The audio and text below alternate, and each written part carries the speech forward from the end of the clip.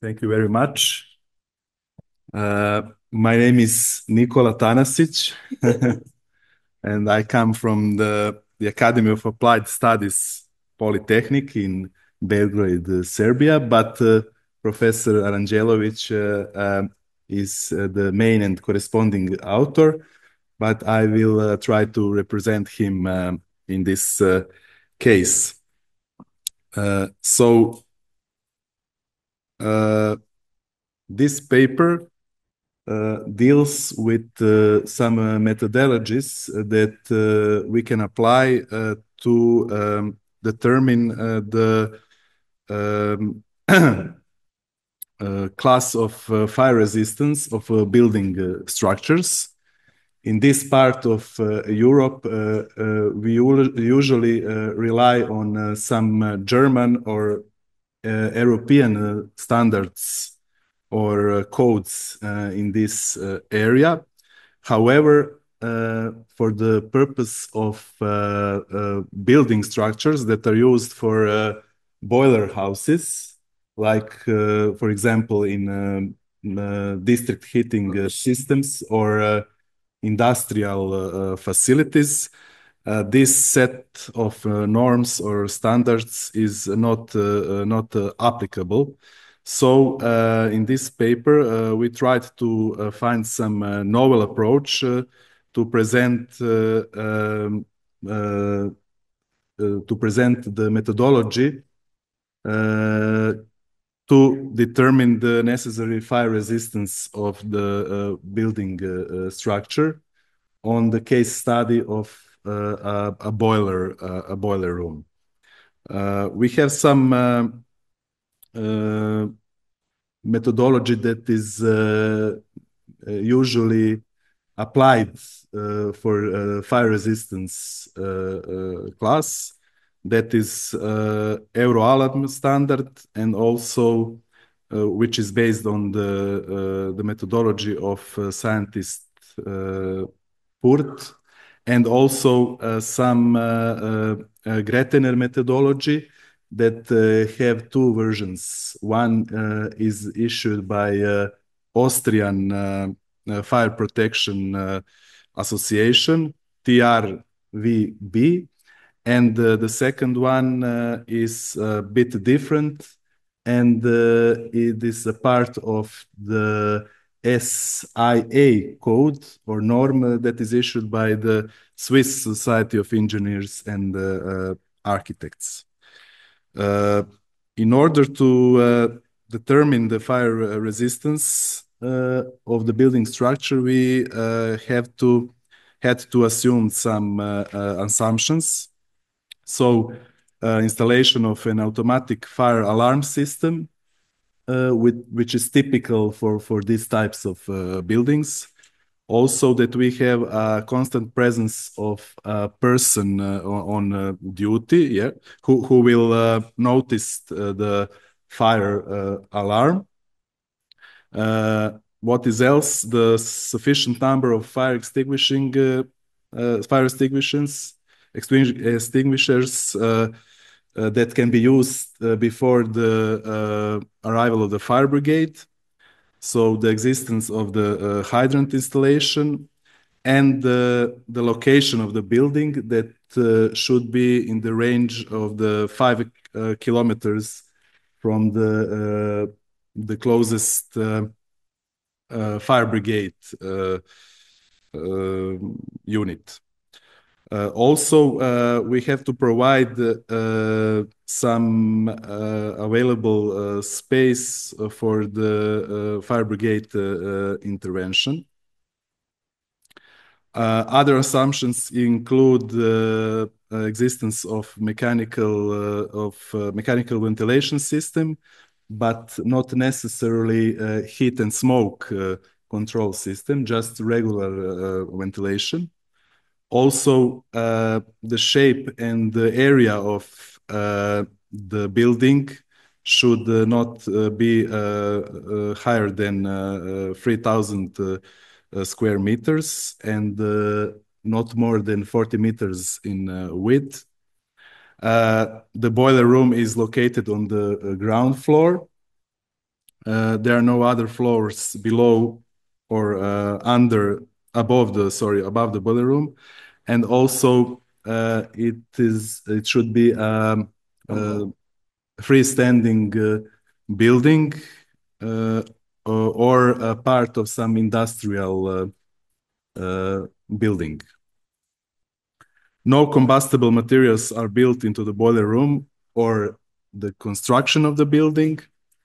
Heating duty or heating capacity of the boilers installed in this room should not exceed 1 gigawatt, and no fuel is stored in the building room. This is all typical for some district heating boiler rooms and industrial boiler rooms in our country, especially. So the first method, with the scientist Purt defined the first, and it was lately it was made as an Euro alarm code that calculates the fire risk of the structure construction and the fire risk of the structure contents. So we have two equations that we should calculate with some coefficients. What is important here to address is the movable specific fire load that is directly from the type of the building and also the fuels that are used in the building, and also it depends on the of the heating duty or heating capacity of the boiler. So in this case, we used the 251 megajoules per square meter, and also the other coefficients we can see in this equation are used from this methodology based on the assumptions and the real conditions in the boiler room.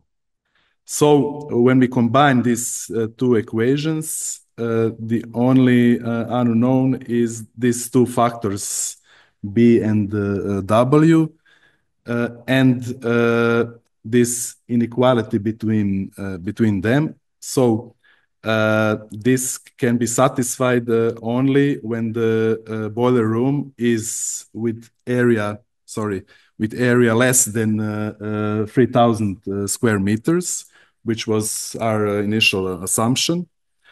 And in that case, the structure can so the structure needs to satisfy at least 30 minutes of to be resistant on fire. This is the conclusion from this methodology, and to verify this, we use the Grettener's method with both versions. So in the Austrian version or the Austrian standard, we calculate the factor of preventive fire protection measures, as we can see in the equation number 5.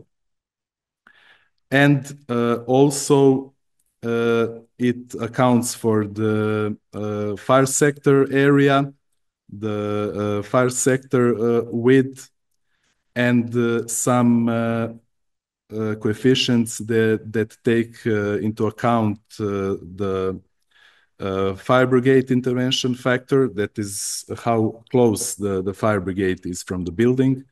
Also the factor of fire activation, people's harm factor, specific fire load that we used in the previous methodology, factor of combustibility, smoke hazard factor, corrosion hazard, which can be from some chemical plants when we had a fire in the chemical plants. In this case, we don't have this corrosion hazard factor, and the building height factor. When we account for all the coefficients, we can see the results so that this result is less than 1. So based on these recommendations, the fire resistant of the structure is also 30, at least 30 minutes. So the first methodology is also said, we had the same conclusion.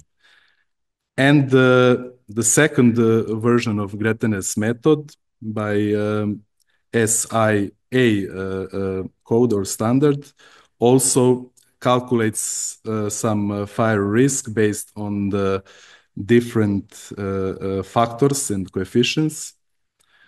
And in this case, we obtained that this fire risk factor depends only upon the factor of fire load, QS, and factor of combustion, CS. And then we calculated this factor for different fire loads and different types of fuels. So here we can see also that for the fire load that is between 200 and 418, we have the same fire time resistance of 30 minutes.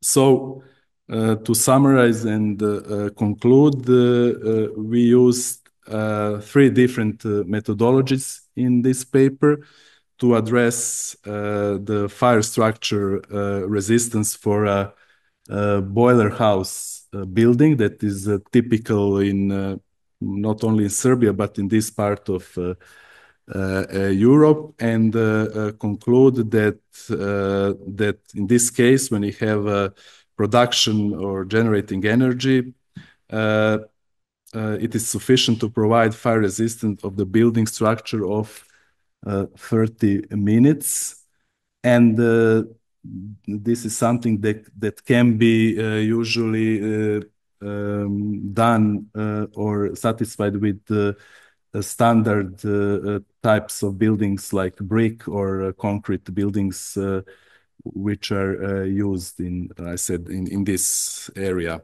in this part of Europe. So that will be all. I thank you for your attention.